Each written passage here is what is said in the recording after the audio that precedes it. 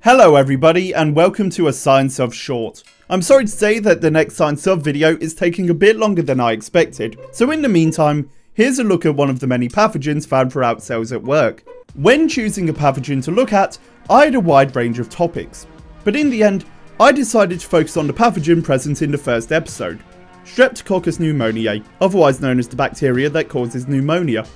Cells at Work represents pneumococcus as a humanoid virus with a large number of abilities to help it escape detection and to protect it from the aggressive pursuit of white blood cells.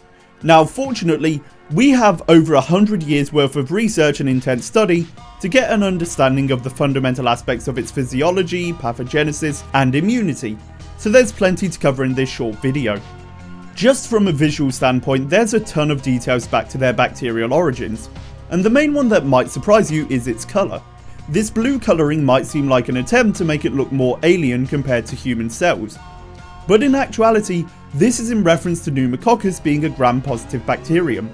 Gram staining is a method of cell identification developed by Hans Christian Gram in 1884, and it uses a chemical known as crystal violet dye. Cells which are gram-positive have a thick cell layer called a peptidoglycan, which is made up of many sugars and amino acids that form a mesh-like layer outside of the plasma membrane. Whilst this cell wall is present in almost all prokaryotic cells, its thickness is significantly greater in gram-positive bacteria, being around 20 to 80 nanometers, compared to gram-negative bacteria, whose peptidoglycan layer is normally between 7 and 8 nanometers. When the gram-positive cell is coated in a layer of crystal violet dye, the thicker cell wall holds onto this dye and colours the cell blue. Okay, so besides their colour, what other features are shared between the real pneumococcus bacteria and its anime equivalent?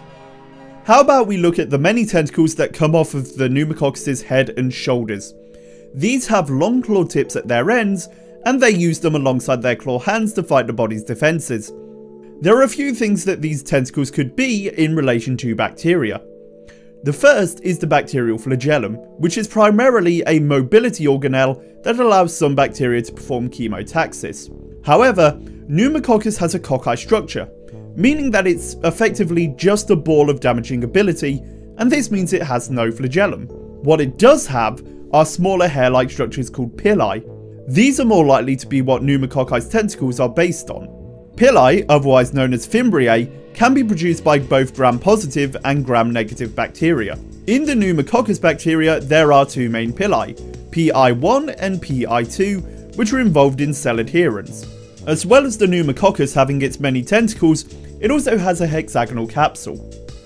This provides the cell with a defense against the neutrophil's attacks and phagocytosis, as well as creating a way for the pneumococcus to escape when the neutrophil attempts to defeat it. Bacterial capsules are usually made up of hydrated polysaccharides. These polysaccharides are made up of a large number of hexagon-shaped monomers. These are called monosaccharides, and they are carbohydrate sugars. This explains why the capsule in the show looks like a hexagonal net.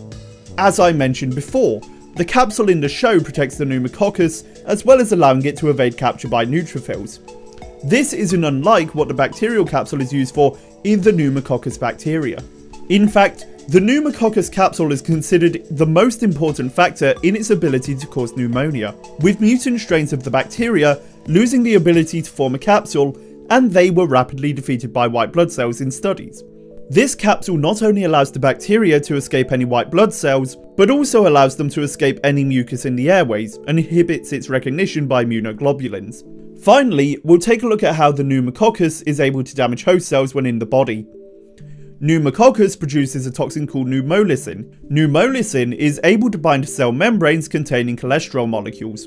From here, it forms pores, which may lead to the death of host cells. But this isn't all that pneumolysin can do. It also regulates the complement system, stopping the pneumococcal bacteria from being recognized by the body's natural defenses. Some studies have even shown that pneumolysin can cause double-strand DNA breakages and dysregulate the production of reactive oxygen species within cells. These reactive oxygen species are unstable molecules that contain oxygen, and they react easily with other molecules in the cell. These are used in the immune system as a signaling molecule. In fact, the sensitivity of T cells to these reactive oxygen species leads to them producing effects ranging from increased T cell proliferation at low levels to cell death by apoptosis. This is caused by reactive oxygen species inducing oxidative stress in T cells and inducing the expression of the Fas receptor and Fas ligands, which cause programmed cell death by apoptosis when bound together. There are so many different reactions caused by these reactive oxygen species, and you can see most of them in this diagram. And that's pretty much all you need to know about the pneumococcus bacteria. Of course there is a lot more detail, but this is a pretty good start. If you enjoyed this video, then don't forget to like, comment and subscribe to the channel. And to combat the ever-changing and frustrating YouTube algorithm, make sure you share the video to help my channel grow. If you have any particular scientific subject or topic you'd like to see me cover in the future, then please tell me in the comments down below. Or if you'd rather, send me a message directly on Twitter. In the next video, we'll be looking at the wide variety of white blood cells present throughout the series and seeing how they compare to their real world counterparts. But until then, this has been a Science of Shorts on the pneumococcus bacteria. I'll see you next time. Thanks for watching. If you're looking for game-based content, then you can join me over on Togglejam Plays, where every Monday, Wednesday and Saturday I show off a different game. Or if you want to support my channel even further, you could also contribute to my Patreon, where you'll get behind the scenes access to the creation of all videos, as well as being able to vote on what the next Science of video will be.